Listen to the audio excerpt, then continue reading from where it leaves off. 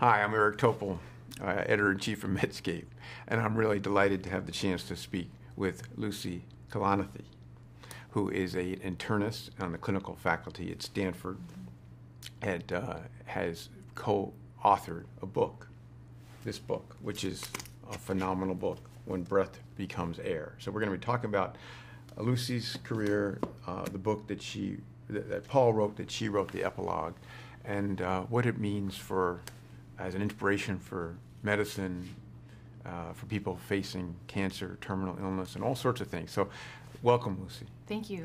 It's great to have you. I know that you have had a busy time recently with the release of this book, and that as a very young man, as your husband Paul, who died of lung cancer, and I would maybe just start off with, you all met at Yale Med School in the first year. What was it like? What was it that brought you two together? That's right. We met in 2003 at Yale as first-year students. The literal thing that brought us together is that there's a hunger and homelessness fundraiser at Yale Med.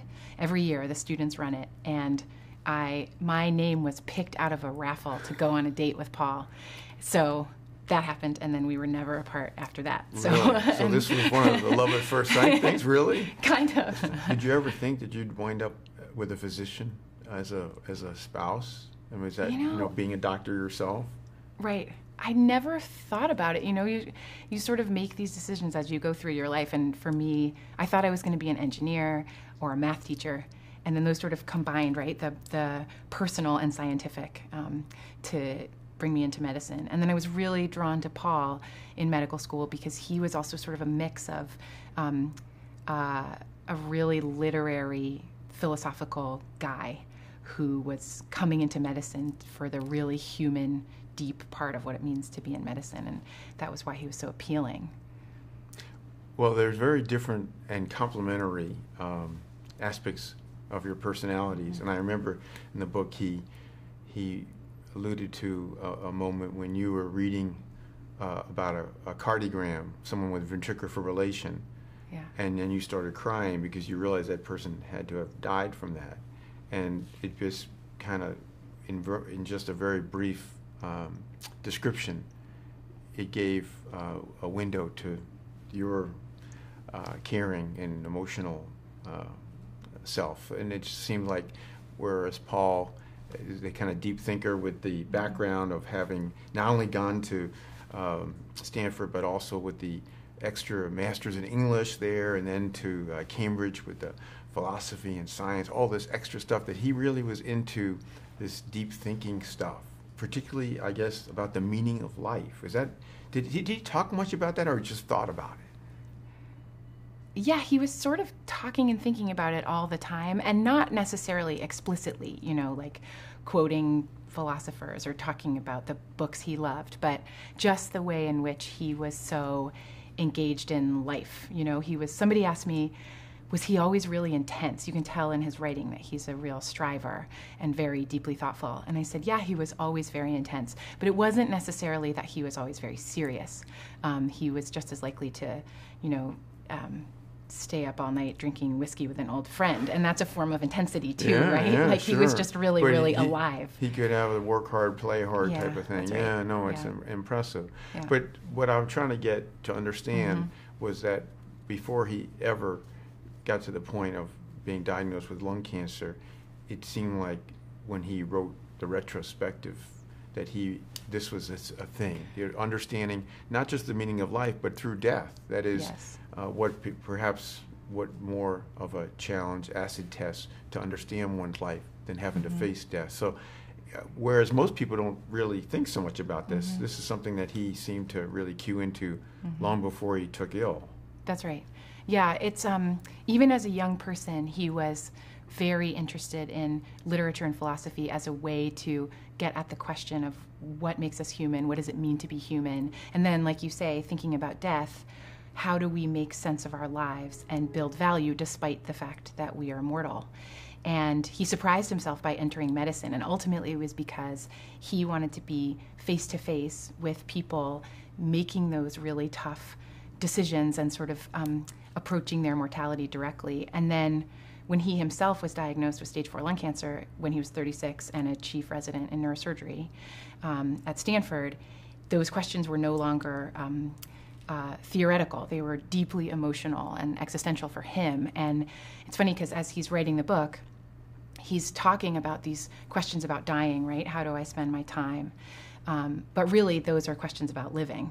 Yes, exactly. Yeah. It's this, the theme of meaning for life comes through, shines through in an extraordinary way.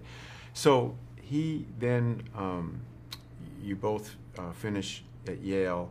You do different residencies, you at UCSF and he at Stanford, I guess. He goes on to be ultimately in neurosurgery. But the first part of the book, where he's recapping what this kind of led to, there's a lot of deaths in there. You know, he focuses, he gives the most elegant description of what it's like to deal with cadavers that I've ever read.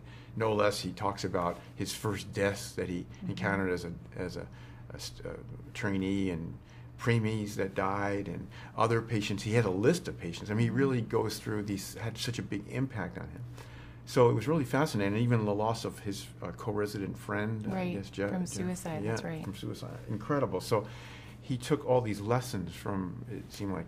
So then, now he's well into the neurosurgery residency. He's not well, but you don't know what it is. And then finally, what happens? Right. So for a period of about 5 months before his diagnosis, he'd been losing weight and started to have very severe back pain.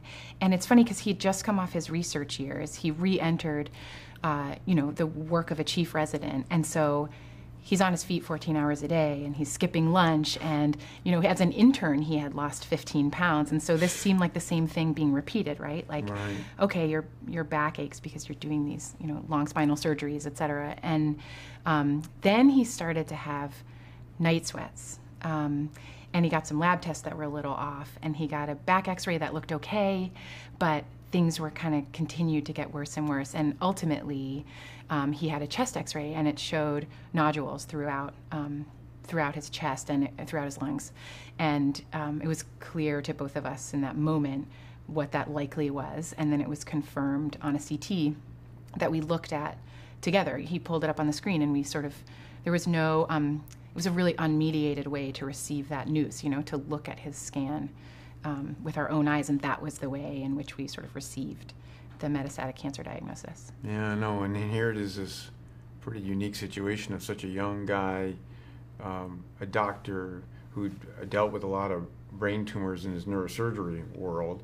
You as a physician, and also I think now the spouse, and having to deal with this immense issue.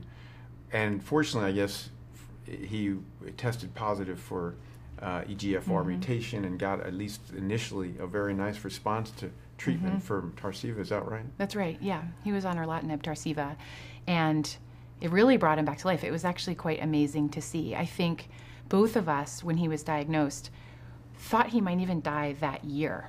He ended up living 22 months, which is probably around the median survival for stage 4 cancer diagnosis. But that first year was such high quality time because the therapy had so few side effects. So he ultimately went back to work initially as a neurosurgeon. He really wanted to finish residency. And he was always sort of working toward the best case scenario. So, he knew that on erlotinib, maybe he would live a decade. And he said, if I don't become a neurosurgeon, I'm going to be really mad if I live 10 years. So the best case scenario was that, and he set down the neurosurgical path again. And then when erlotinib failed, the prognosis shrinks, the treatment becomes more debilitating, and that was when he started to really focus on writing as his top priority. And we were also having a baby at that time. Yeah, there's a lot going on there. Yeah. Oh my gosh.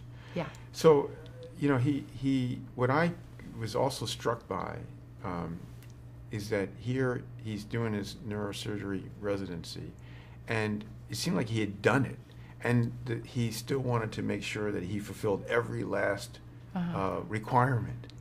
Wouldn't they give him a pass? I mean, he's been treated with lung cancer and went through all this stuff. Or did he not even try to say, didn't I do enough to get, to graduate? He didn't Yeah, you're right. So he basically had met the technical requirements to graduate, but there's this moment, and he describes it in the book, where he was sort of doing like shift work in a way. He would come in and he would take care of patients, but he wasn't rounding. He was just in the OR. And again, that was to sort of meet the technical bar.